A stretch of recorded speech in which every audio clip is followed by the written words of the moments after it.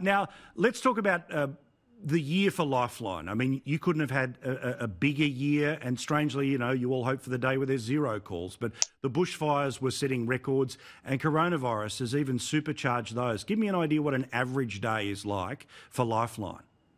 Well, it used to be about 2,500 calls a day, and that was pretty significant. That's about 900,000, which in and of itself is extraordinary.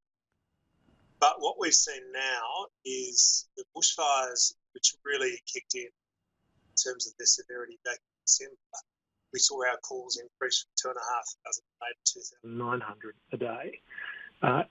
We've seen our calls get as high as 3,200 a day during the coronavirus, and we're regularly seeing days around and over 3,000 calls a day, and that's enormous for us. If you extrapolate that out to what an annualised figure might look like, you're talking about 1.1 million telephone calls. So that's about a 20% increase for us, which is extraordinary.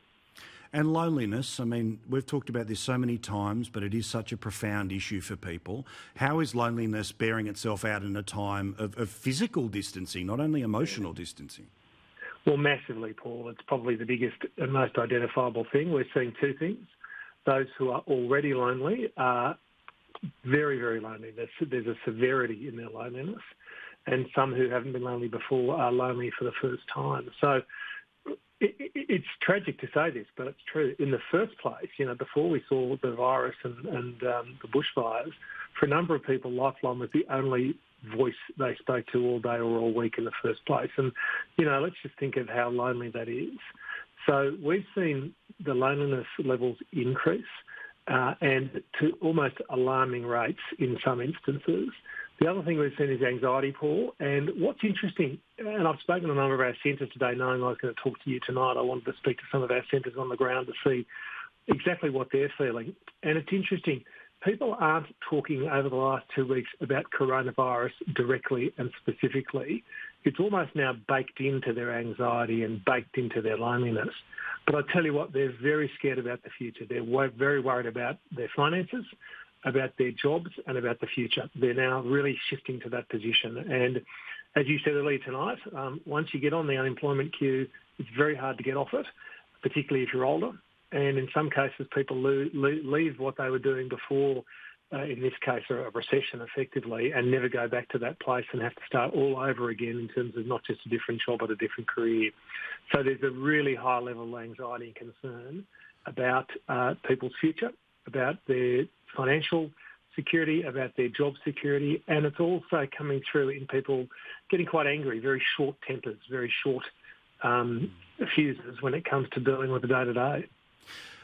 Do you hope that this sort of information is being fed into the state and territory leaders at that national cabinet? Because, I talk about, I believe the economic curve now is more urgent than the virus curve, not because the virus curve has been defeated forever. No, it hasn't. But all of the different reasons that I've stated multiple times. I know the federal government has been very forthright with mental health and mental health during this time, but it feels like they need to hear from people like you. It feels like they need to know, hey guys, like 1 million people are going to call us. An awful lot of them are about lonely and a lot of people are scared about finances.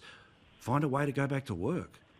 Well, every death's a tragedy, of course it is, and every infection is a matter of concern. But what we're hearing, what we're seeing with people is they're not worried about getting the virus.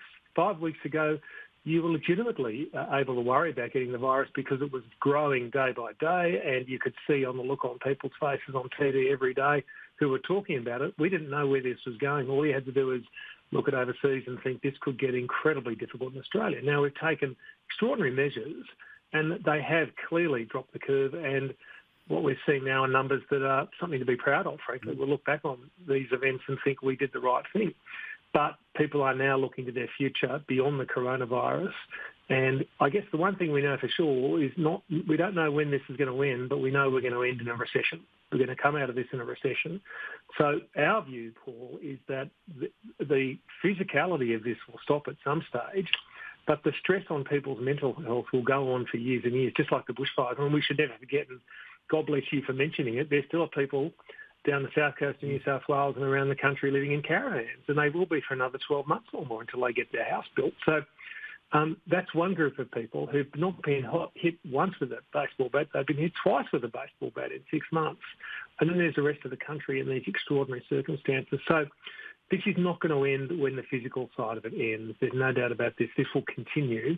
And the sooner people can see some light at the end of the tunnel on whether they'll be able to get their job back is quite important. I mean, none of us should ignore the significance of JobKeeper for people who otherwise would have had nothing or straight on the dole queue. Absolutely. We should not ignore that. But for many people, it's not what they were earning 6 weeks ago. And if you have just bought a house, you're worried about how you're going to pay it off.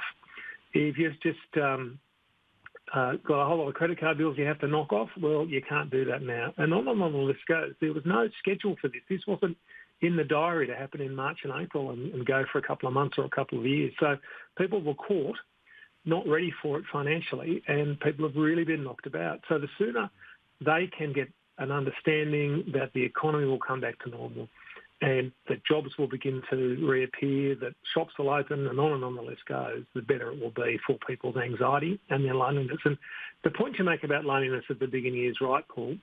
We've been told very clearly, and we all agree, that social distancing, or physical distancing really, is good for our physical health. But I tell you what, for some people, it's really bad for their mental health. Well, I look forward to when I get the chance to give your wife a beautiful hug, you as well, those incredible children, mate. Thank you very much. Keep up the good work. All the best to everyone who volunteers and is part of it. If you're watching us and you've got the ability to donate, do so to Lifeline. And if you are concerned, you call 13 11 14. Great man, thank you. Thanks, mate. Go Yankees. Go Yankees. Good man. Thank you.